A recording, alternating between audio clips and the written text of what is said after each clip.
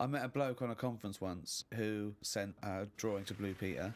It was their designer car of the future, and he sent them a drawing that was a car, and the only innovation was that you can have a shit while driving. And then he put shit goes down pipe, which becomes fuel.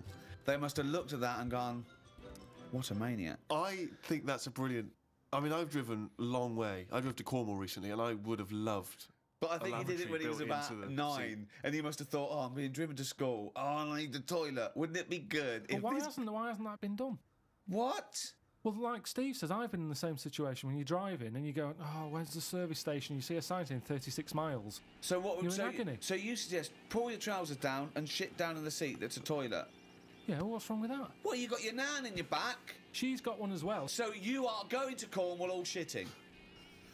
Well, not all the time, but it's more useful to me than a lighter. So also, what point do you wash your hands or wipe your arse? At what point does that occur? At the end of the journey.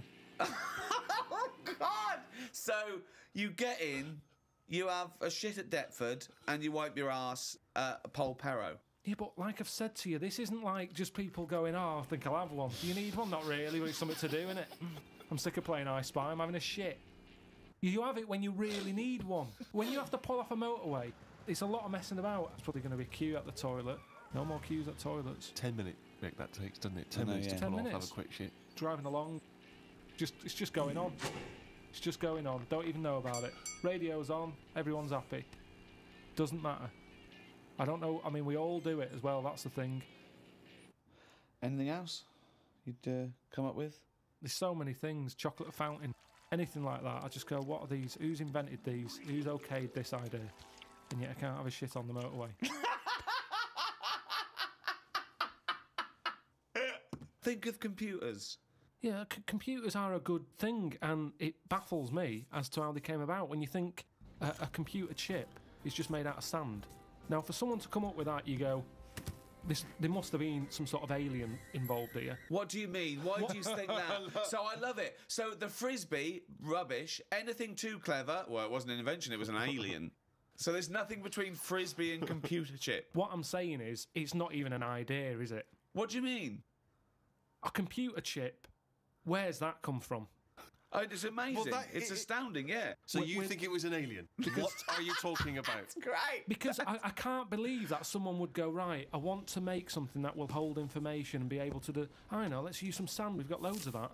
You'd go, what? You don't... Well, that's what genius is, though, isn't Carl, it? there's no alien involved. No, but when I say alien, I don't mean an alien came down here and said, you know, oh, do you want to buy this? There could have been a spaceship crash, right? Right, yeah. And there's all them rumours, isn't there, in that hangar. They've got the spaceship, they take it apart, they go, yeah, wheels, we've got them, yeah, steering wheel. Yeah. And then they go, hang on, what's this here? And they find the chips, and they break it down, and they find it's sand. But the fact that sand makes computer chips is not the interesting thing. The interesting thing is how the human being discovered that, what am I talking about, sand makes computer chips, that silicon can have information put on it. But we're made out of oxygen, nitrogen, carbon, do you know what I mean? And hydrogen. But that's nature. You see, nature is amazing. You can't beat nature. Right? No. It comes up with some amazing things. Yeah, but man is nature. Don't forget that we're an animal. We're a brilliant ape. We're actually 98.6% genetically identical to a chimpanzee, Karl. Think of that. We only differ on 1.4% of our genetic makeup. That must be the arse.